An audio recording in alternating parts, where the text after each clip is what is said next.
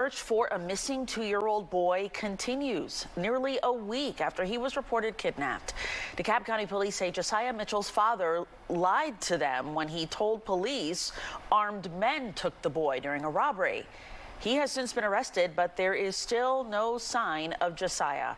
Fox 5's Deidre Dukes is live with the latest on the investigation today. And Deidre, you've learned Artavius North's family is meeting with detectives today. Yeah, I spoke with Artavius North's mother this morning, Christine, and she told me she plans to meet with East Point police investigators this afternoon.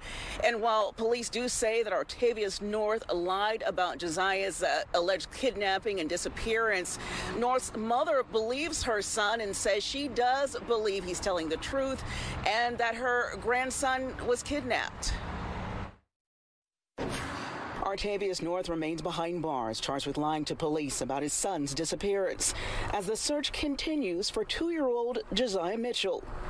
East Point police drained a small man-made lake at North's apartment complex off Lakeview Place over the weekend and searched a landfill in Griffith.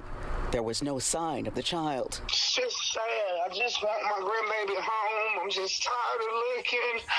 It's just becoming overwhelming. Fox 5 spoke to Artavius North's mother, Sharita North, by phone Monday. Artavius North told police Josiah was kidnapped at the Aspen Woods Apartments on Flat Shoals Road at around 11:30 Wednesday night. He claimed a group of armed robbers cut him off as he was leaving the apartment complex and took the child. While DeKalb police say Josiah's father lied and was not in DeKalb the night he reported the incident, North believes her son is telling the truth. I don't know what else to believe. My son said it happened. The story is just not adding up. They're not finding anything that can convict him to say that he did anything to Josiah. I just need them to try to believe him and try to follow what he says for a minute. North told me she planned to meet with investigators Monday. Going to sit down with him and try to figure this out.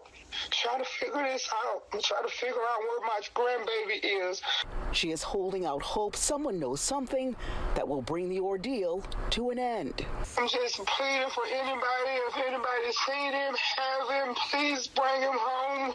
Drop him off somewhere. We love and miss him so much.